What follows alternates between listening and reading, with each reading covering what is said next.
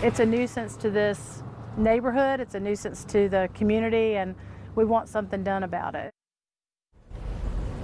And this nuisance is this 4-story shell of Graham's textile history. City leaders know the old Culp weaving facility is an eyesore and a safety hazard for people who live along Parker Street. Good evening. Welcome to the Fox 8 6 o'clock news. I'm Neil McNeil. And I'm Katie Nordine. Neighbors want to see that change soon after witnessing 2 major fires on the property in a little more than a year.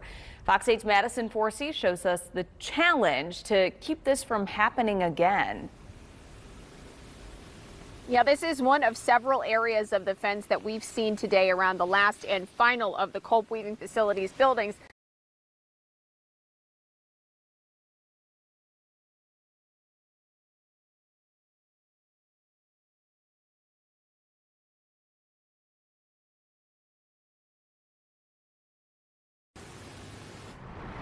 And it's unfortunate when people buy property and then they become absentee landlords. This is what happens. Twisted metal, charred bricks, and total destruction happens, blanketing Parker Street in a smoky haze for days.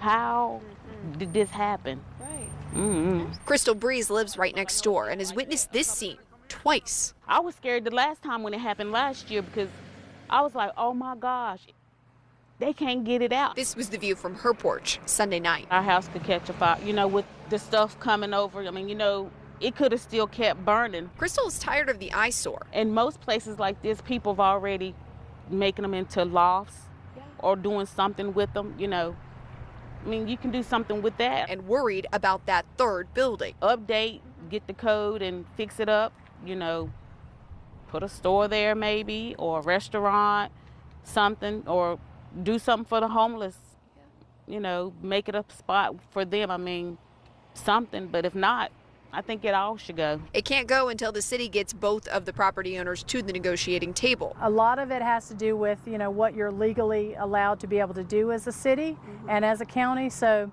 we have worked with the county attorney's office, and we are moving forward, with what legal process that we are afforded to be able to do. One property owner is in touch with the city, but they haven't been able to get in contact with the other. The city penalized the property owners for a number of compliance issues and forced them to repair fencing in different places. But for Crystal and her neighbors, it's not enough. You're making other people's values of their property go down, so it's affecting us and themselves. This building is still burning tonight, 2 days after the initial fire call. You could see some small embers and flames, little hot spots all around the building, not just the one here behind me. The mayor tells me that they are working with Graham Police Department to make sure that this area stays secured while fire investigators try to figure out what caused everything. In Graham, Madison Forsey, Fox 8 News.